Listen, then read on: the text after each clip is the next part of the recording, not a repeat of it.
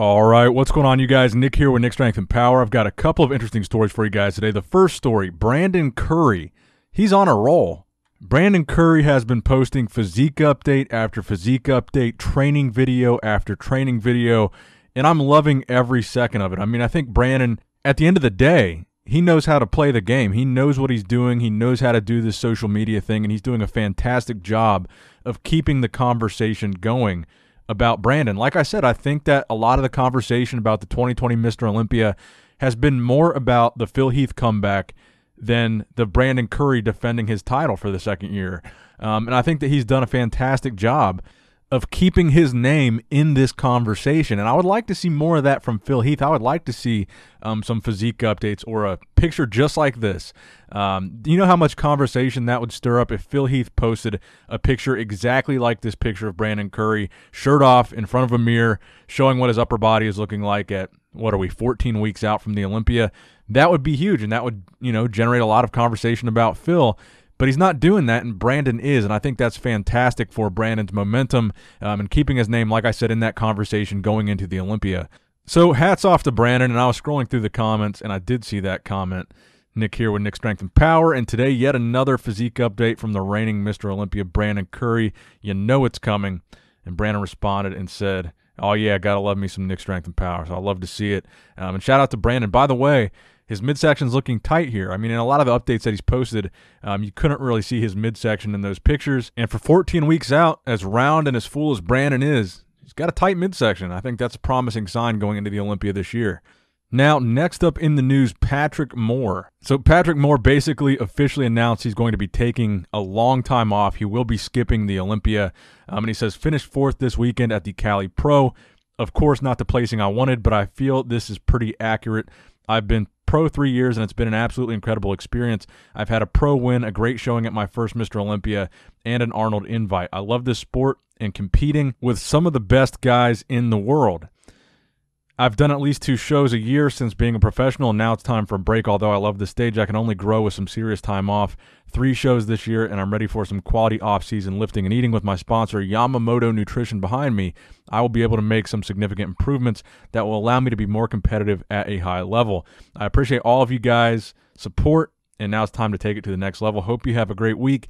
Time to get to work. Now, the question is, what went wrong with Patrick Moore? Everybody's been commenting it. Everybody's been asking me, what about your boy Patrick? He said he was going to win the Cali Pro. He said he could win New York. And I think at the end of the day, it's really came down to size. Patrick needs to put on more size, and I hope he's able to do that without sacrificing the classic lines and shape of his physique. Because really at the end of the day, Patrick is really dangerous even at the size that he's at when he's conditioned like he was at the 2019 Mr. Olympia. But I think it's kind of been proven now that he's only dangerous at the size that he's at when he has that conditioning. When he doesn't have that crazy conditioning, that size doesn't look as good next to some of these guys that are much, much bigger than him.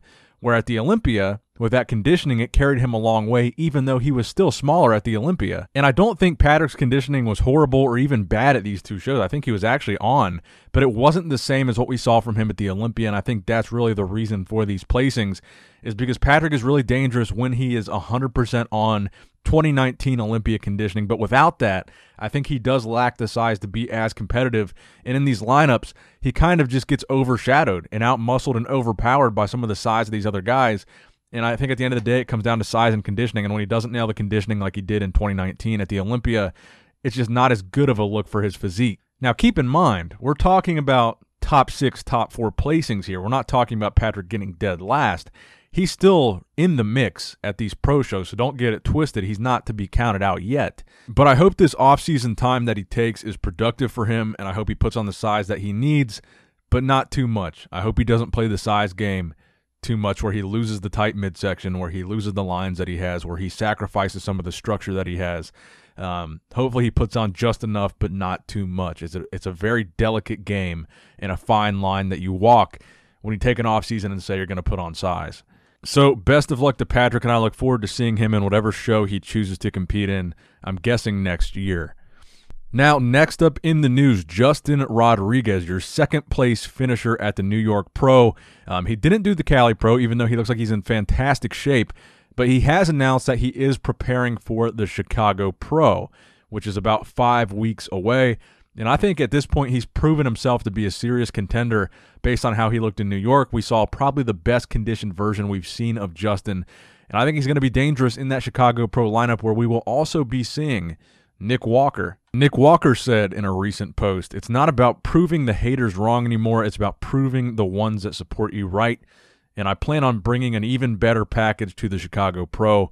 I thought my motivation was high before, but here I come." And by the way, that is a fantastic picture. I believe it was taken by Whitman Photo.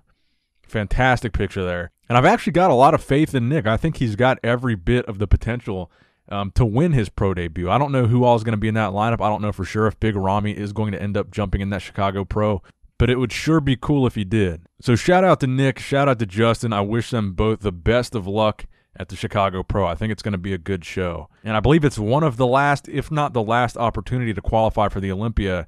I believe it's after that Europa Spain show. So I think we're going to see a lot of guys maybe jump in that Chicago Pro for a last-minute qualification at the Olympia, or that Spain show, of course. Now, next up in the news, let's talk classic physique. It's been a while since we've talked about Terrence Ruffin, a.k.a. Ruff Diesel. He posted a posing update on his Instagram today, 14 weeks out from the Classic Physique Mr. Olympia. And yes, Terrence is already qualified for the Classic Physique Olympia, and I personally believe that he is one of the threats to that title, or at least that top 3, top 4 spot. With George and Keon now switching to 212, both of whom were top 6 guys before, I think Terrence is going to be the guy that really moves up in the ranks in the absence of those two guys. I've been saying for a while, I think he's got one of the best physiques in the division. He's got a fantastic and polished skill set when it comes to his posing, and I think he's going to be extremely dangerous at the Classic Physique Olympia this year. And I wanted to make sure I included him in this video because he is one of the guys I've got my eye on for being one of the contenders. I think he could crack the top 3, to be honest with you guys. Right now, I'm kind of looking at Steve Lorius, Alex Combonero, and of course Ruff Diesel as some of the guys that I think are really going to make an impact at this year's Classic Olympia, and of course Breon and Chris. Now, next up in the news, I wanted to shine the spotlight on a natural competitor. I've had a lot of people send me this guy's pictures and this guy's profile. Bob Waterhouse 86, who this past weekend competed in a British NPC show over in the UK. And at that show, he competed in Classic Physique, ended up winning the overall, and he turned pro there. Now, the reason why I wanted to include him in this video is because he's a natural bodybuilder. I looked through his page, and he's competed in various natural organizations and natural contests. And honestly, I believe he has a natural physique, and I think it's impressive that he was able to earn his pro card while being a natural competitor. And it looks like he's been competing for like over a decade. So while I think a lot of people love to play the natty or not game and guess whether or not someone's natural, I actually wanted to just give the spotlight to someone that I believe is natural, had a huge accomplishment in turning pro in Classic Physique, and I wanted to give him a shout out in this video. So congratulations to Bob Waterhouse earning his pro card naturally over there in the UK. Now, next up in the news, the internet's favorite training partner, Andrew Jacked, who is Larry Wheels' training partner, announced on Instagram today that he will be going for the Classic Physique Division Class C in the 6'1" to 6'3" category, where he can weigh between 230 and 237. And he says at this point he's about 6 months out. He was prepping for a show earlier in the year, but obviously due to everything that's going on, that got postponed and canceled. So now he's got his sights set on a show 6 months from now, and it will be Classic Physique. So best of luck to Andrew Jacked in his first ever competition of any kind. Now, the final story that I have for you guys today, a ton of you guys have been tagging me in this. It's actually been crazy how many times I've been tagged in this post. Terron Beckham has posted a strict curl video, or at least he called it a strict curl. To be fair, it was a cheat curl because it wasn't up against the wall, but it was a pretty strict cheat curl of 165 pounds. And you guys were absolutely losing your minds about this, and everyone was tagging me in it. I thought it was impressive, but I want to see him do it up against the wall. I mean, I just did basically the same thing on my Instagram. 165 pounds, a 70-pound wagon wheel on each side, a 25-pound bar. That's 165 pounds. Cheat curl it for 2 with relatively strict form, and I did that for several sets of 2. I did a 175 for a single a few weeks ago. I could probably strict curl somewhere in the 160s right now.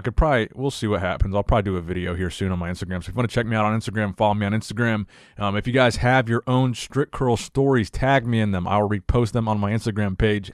at Nick Strength Power. So go over there, follow me, tag me in your strict curl stories. I will repost every single one. That's going to wrap it up for the video today, guys. As always, give the video a thumbs up if you enjoyed it. Subscribe to this channel if you have not subscribed yet already. I love you guys. I appreciate you guys. And as always, Nick Strength and Power signing out.